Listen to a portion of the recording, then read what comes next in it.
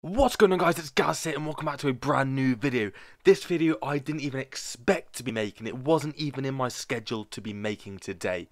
But from just playing on Maschine and zombies in general, I have come across something with inside of the map which I've looked around and nobody is talking about right now.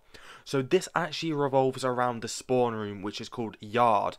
Once you're in Yard, you're walking around, you're killing zombies and doing all this kind of thing.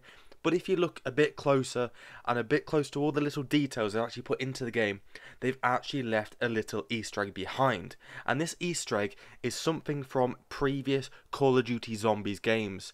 So this is from like Black Ops 3 and a bit of Black Ops 4, but mainly the Black Ops 3 game. So if you come to this location right here and you look on the floor, there's going to be a red scarf.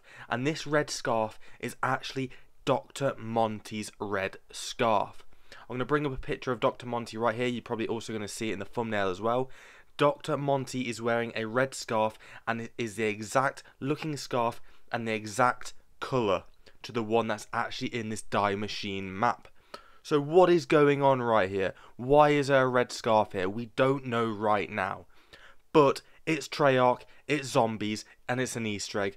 So 100% in the future we might be seeing a little bit of Ether and Dark Ether coming together, and maybe a bit of Dr. Monty and maybe the old zombies crew. We just don't know that right now. So that is the Easter egg. That is a Dr. Monty scarf with inside of the map Maschine. It's in the yard, it's in the spawn room.